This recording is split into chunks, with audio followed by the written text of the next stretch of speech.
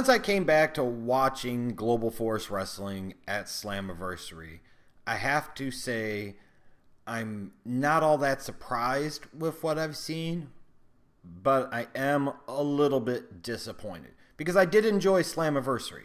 And I was hoping that that was a reintroduction to the company. I had seen some people in the months preceding Slammiversary tweeting me, commenting on YouTube, talking about how TNA still at the time was getting better. The product was much better.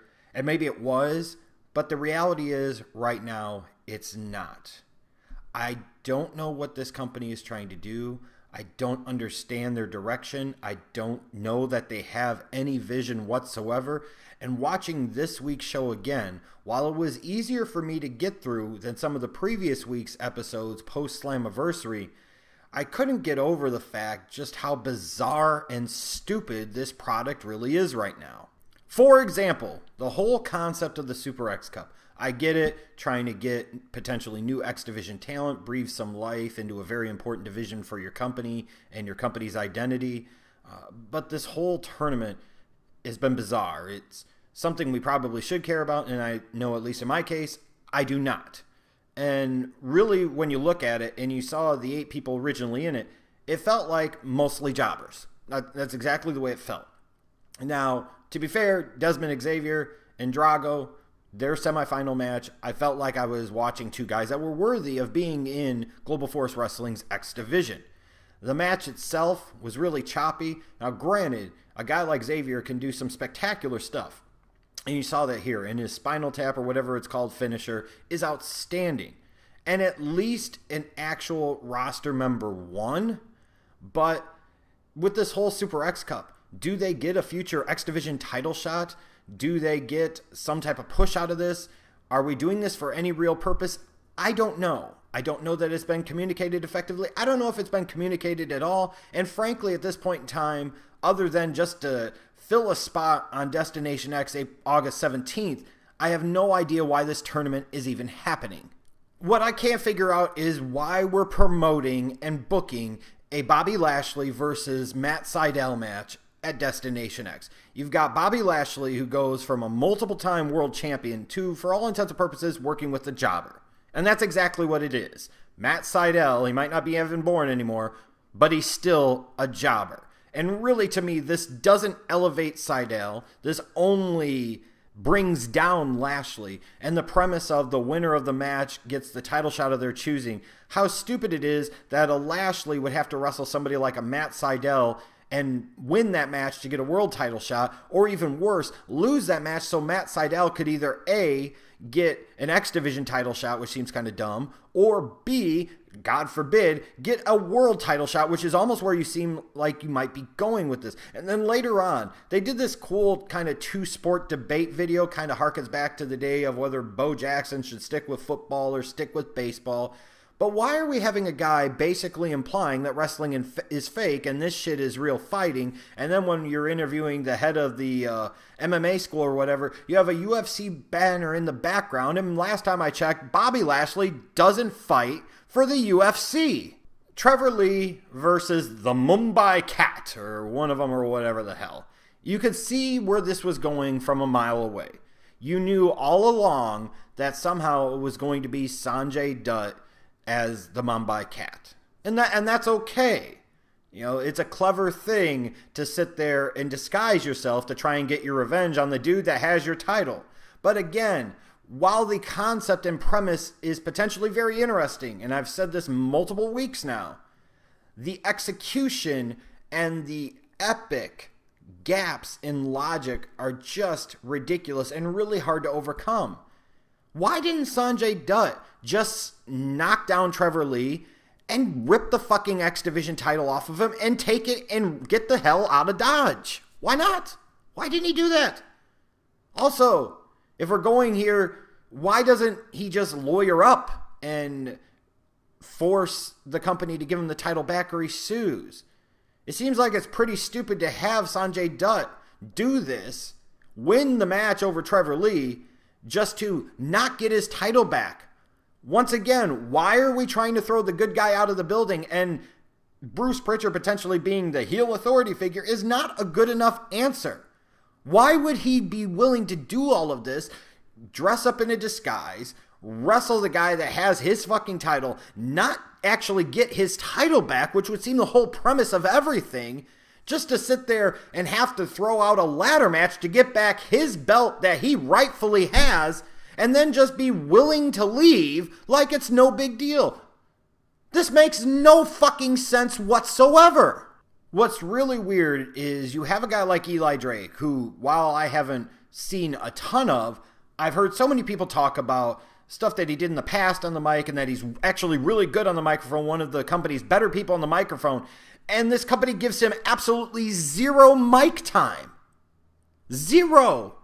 You need personalities as much as anything else at this point in time. You need guys that can get over in ways other than flips and kicks. Why would you give him zero mic time?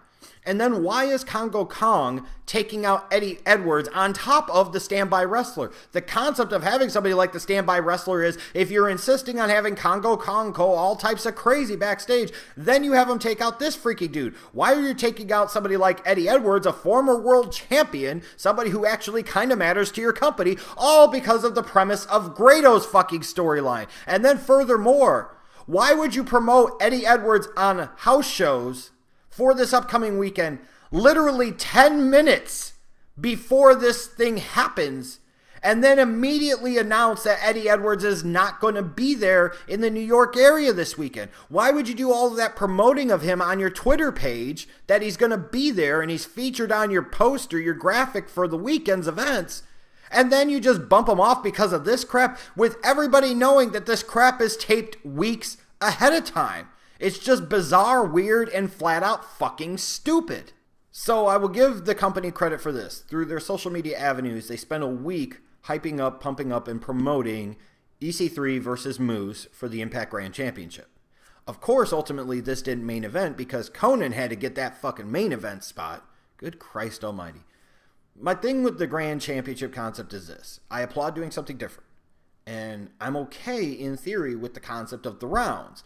But if we were going to rip off something, and that's what it is, rip off something from boxing or MMA, which again, there's nothing wrong with, because if you do it well, it can be a change in presentation for professional wrestling, and we all know we need massive change in the way professional wrestling is presented.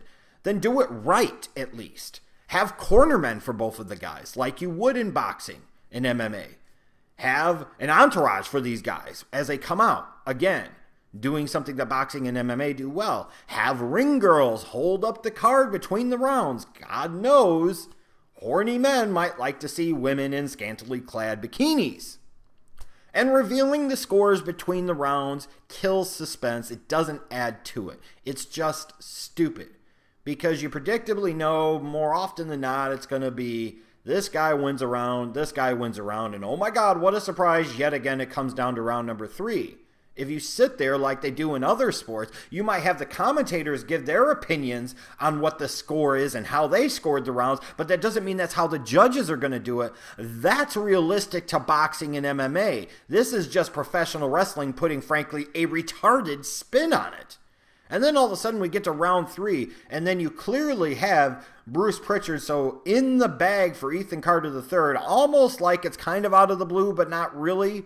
The only good thing that came out of this was later on you just randomly had Ethan Carter III come out, get on top of the announce table, and profess his love to the Grand Championship. All of this circle jerking to get that, I guess, was ultimately worth it, but this Grand Championship concept could be so much better. But of course, when I look at the idiots running the village here, I'm not surprised that it isn't. In the 6-man tag, all I could think about the whole entire time was 2 things. Number 1, why is suicide still a thing? This is a video game character from literally about a decade ago. Who gives a shit? You don't even go by the same name as a company anymore.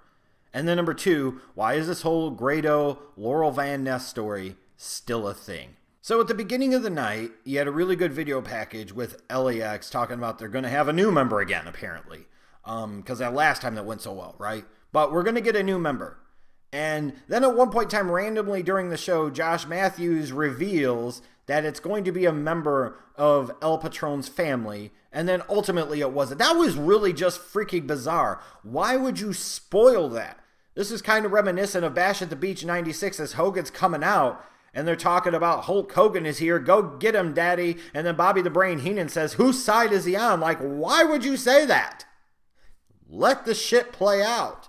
And to sit there and spoil it, and then it really didn't spoil it, was just really fucking weird. And then when they're getting the Patron family interviewed backstage, the whole Dos Caras crew, why would Karen and Bruce give a shit about this family or anything involving them whatsoever at this point?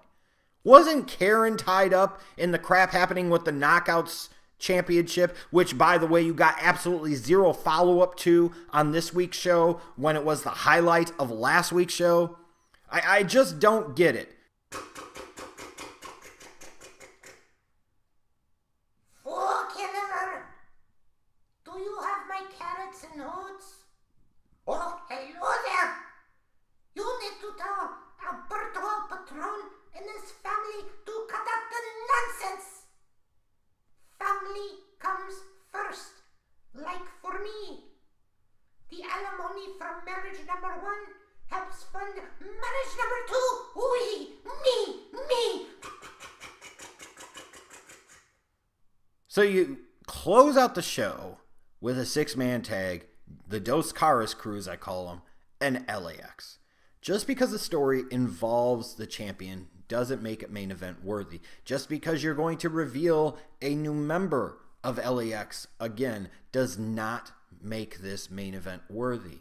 And in terms of the presentation of LAX and some of the stuff they do, there are some good things about it. One of the major drawbacks to me is I barely know anything about the tag team champions of the company because this is becoming nothing more than a Conan glory hole.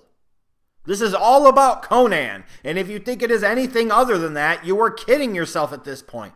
And I'm sorry, but the big reveal to come out of this at the end of the night is Low Key is joining LAX is beyond fucking stupid to me and completely out of left field and not in a good way.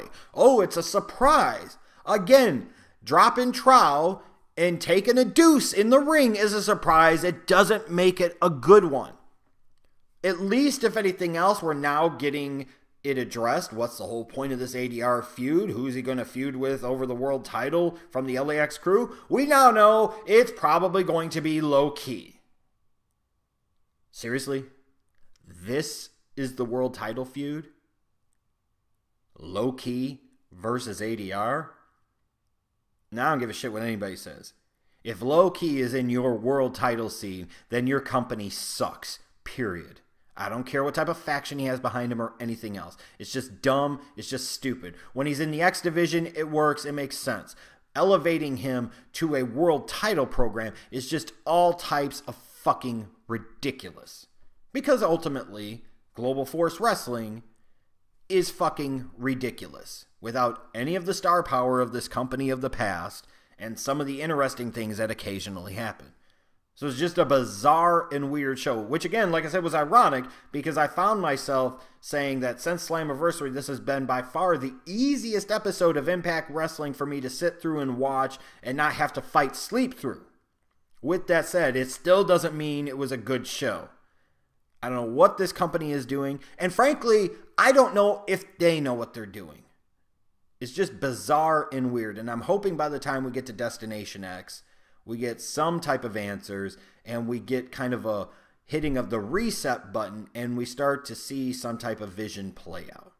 But in the meantime, let me know what you thought of this week's show.